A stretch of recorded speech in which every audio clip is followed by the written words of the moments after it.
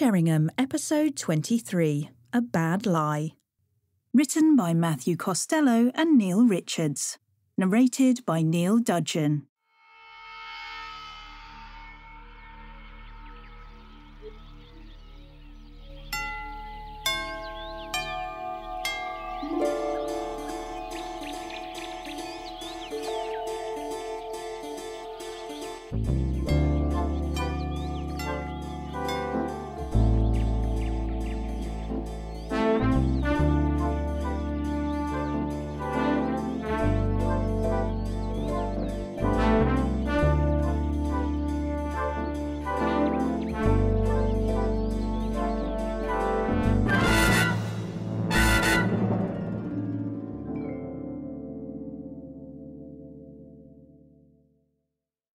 Chapter 1.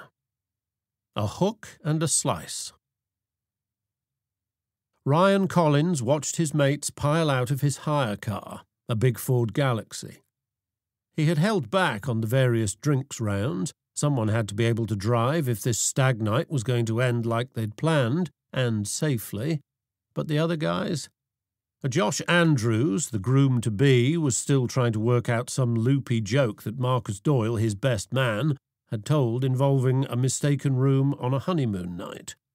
Gary Quinn, usually as sober as a judge, definitely looked like it was time for a hot shower, looking a bit wobbly for this little adventure. Ryan had parked well away from the tall security lights that covered the car park of the Cherringham Golf Club. Despite that, he guessed that they might be picked up by some hidden camera somewhere. Still, a stag night prank was a stag night prank. And though Ryan had his doubts, certainly about doing it here, he had eventually agreed that it was, as far as such things go, a killer prank. And so far Josh hadn't spotted that the partying was about to end with him getting what was every groom's just dessert, being on the wrong side of a bloody good joke. Marcus put a hand on Josh as Ryan walked over, pressing the key fob to lock the hire car. The best man took a deep breath as if that might clear the fog of the many pints and shots he'd been pouring down his neck all evening, but it did nothing to cut down the fuzzy edges of his words. "So listen up, Josh, old son, here's the deal." Josh nodded, listening as if about to be told some life-changing information. "You know, the lovely Lauren you're going to marry, this is her dad's place, isn't it?" Marcus nodded vigorously as he spoke.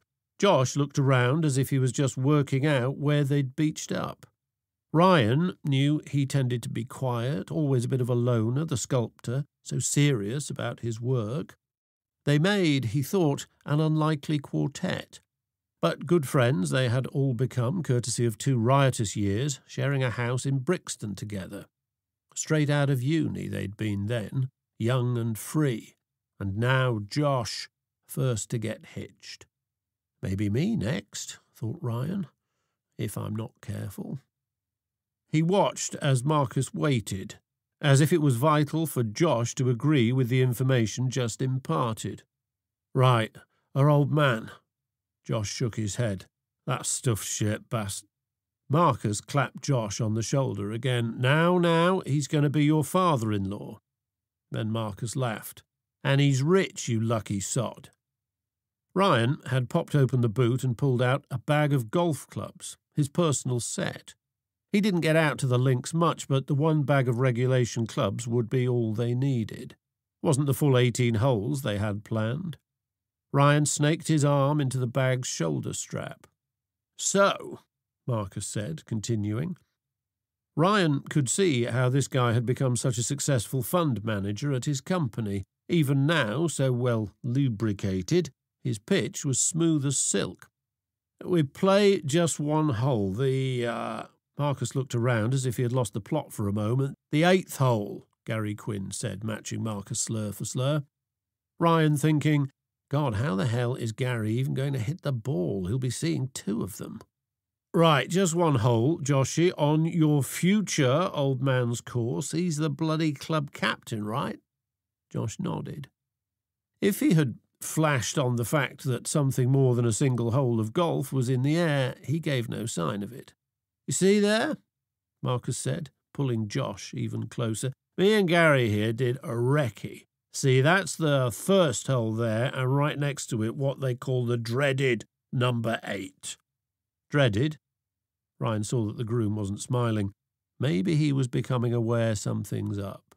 The thing's bloody narrow, got almost no fairway, then curves left in between 2 ponds. And bunkers everywhere, Gary said with a goofy grin. Ryan was having new doubts about this adventure. Water, sand, metal clubs. Didn't seem like a healthy recipe for the evening's end. For them, at least. So what do you say, us 4 mates, that killer hole, that night, just the bloody moon showing us where the balls go? Right, thought Ryan. That sounds realistic. It was hard enough spotting a ball in the rough on a sunny day, but night-time, moonlight, daft. Dunno, Josh said, suddenly seeming more like the thoughtful sculptor they knew, often drifting away as if an idea had come to him, and no matter where they were, playing rugby or downing a few pints, he'd be gone, lost to his thoughts. Even more than usual tonight. But Marcus Doyle, Equity's fund manager extraordinaire, would not be deterred. Ryan here got his clubs. It'll be great, Joshy. He leaned close. That wife of yours is going to love hearing about it. Ryan knew from what Josh said that there was little love lost between Josh's bride, Lauren, and her well-to-do parents, James and Babs Proctor. Amazingly, though, Dad was stumping up for a major do, a big Cherringham wedding, no corners cut. What do you say? Then we head back, and after an appropriate nightcap, we call it a night. Josh had to know that a prank was coming. But maybe not tonight. Maybe thinking it would be closer to the wedding, still nearly a week away. He guessed that all those Jaeger bombs had made sorting out such things just a bit impossible. Ryan saw Josh look around. Then, with his face looking so serious, brown knitted, his jet-black hair blowing in the evening breeze, he finally nodded. All right, 1 hole, the dreaded 8th, if only to shut you guys up. Ryan gave the heavy bag a shake. No golf cart for this 1-hole excursion. Just the 4 of them making their way to the dark tees, where they would attempt to move their 4 dimpled balls through a tricky, treacherous hole. He looked across at the clubhouse, visible through the trees beyond the first hole. The lights were all off. 3 in the morning, not surprising. But not for the first time, Ryan thought. Madness. Chapter 2. In the Rough. Ryan watched as each of his friends teed off into the darkness. How they would ever find their golf balls, even with perfect shots, was beyond him. Amazingly, Marcus seemed to tee off perfectly, using his driver to send the ball sailing. Looked straight, but it vanished in the gloom. His own shot, he knew because he could feel it, though not see it, hooked left. If he didn't find the ball, he'd just drop another. Gary stepped up to the tee, still swaying. Then he swung and amazingly connected well, the ball sailing out into the darkness. Ryan watched him punch the air, then nearly fall over. Finally, Josh, compact and strong, teed up his ball. They had only played golf together once before, and during that game, while Josh didn't have much grace and finesse, his powerful arms set the ball sailing, just as it did now. Joshy, Marcus said, I do believe you got us on distance. Josh nodded, probably thinking, let's finish this stupid hole and get out of here. But then, with all 4 balls out there somewhere, they trudged on. Only Marcus found his ball, square in the fairway, just where the hole curved. But now it was time for Gary to do his part. I think my ball's over there, past that bunker. He pointed towards a gloomy stand of trees to the left of a kidney-shaped bunker. Past those trees, Ryan knew, lay a sudden drop, an ancient gorge that helped give this hole its reputation. Next to the trees, a massive lawn-mower, its rust-red colour barely visible in the milky night. Gary ambled over. Josh said, Come on, Gary, just drop a damn ball here. You'll never find it. Close to the machine, Gary turned. Swear I heard it hit the bloody metal. Got to be right here somewhere. Come on, give me a hand finding it. Josh shook his head and joined the search, something one golfer always did for another, though usually that rule only applied during daylight. Marcus came up to Ryan and unzipped a side pocket on the bulky bag. His eyes caught the scant light. He yanked out a coil of thick yellow filament rope. All set, Mr. Ryan? Trusting you with the knot being the steadiest and all?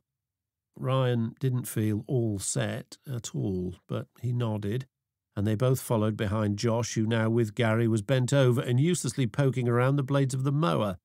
He could hear Josh complaining. Come on, Gary, give it up, you're not... Josh looked back to see the two of them, Marcus, the yellow line in his hand, and Ryan guessed that at that very moment Josh knew what was up and what exactly was happening here.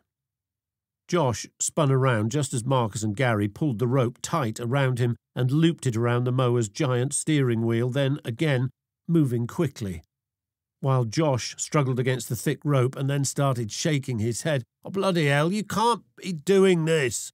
Oh, yes, Josh, my old mate, we certainly can, his best man said, laughing. Enough, he said.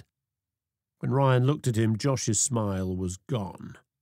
The artist could be intense, sometimes with a surprising rough edge to him. Wouldn't want him mad at me. And though Ryan had reluctantly agreed to this stag night prank, now, in the midst of it, he wasn't sure at all. And with Josh there, trussed up tight to the sleeping mower, he had even more doubts. This is a really bad idea. This, Josh said quietly, is my future father-in-law's bloody... His voice suddenly grew louder. Damn golf club! Marcus paused in his tying of knots. That's why we picked this place, Josh. Tomorrow lots of people hit the course and they'll see you. He leaned closer. Gotta admit, sight for sore eyes, huh? Josh did another twist and turned to see if he could wriggle loose, but the line now crisscrossed all over his body. Then Marcus stood back, hand on chin, as if inspecting his handiwork. Just one detail missing, I reckon. Ryan, care to do the honours? And now it was Ryan's turn to roll his eyes, annoyed with himself that he had also agreed to this last stupid detail. He knelt down and slipped off Josh's scuffed-up shoes, then up to undo his belt. You're not really... Then, in one quick move, he slid down his good friend's trousers to complete the humiliation. Ta-da! Said Marcus. Then the best man clapped a hand around Josh's shoulder. I do believe our work is done here, mate. Catch you, as they say, on the flip side. And then Marcus turned and started walking away. Josh looked right at Ryan as if seeking a reprieve from this ridiculous predicament. Guys, I don't feel so well. But then Gary hoisted up the bag of golf clubs and said, Come on, Ryan, it's getting late. Chilly, too. And with a final shake of his head, Ryan turned and walked away, telling himself, how bad could it be? He had heard of far more extreme stunts perpetrated on grooms-to-be. This would turn out fine.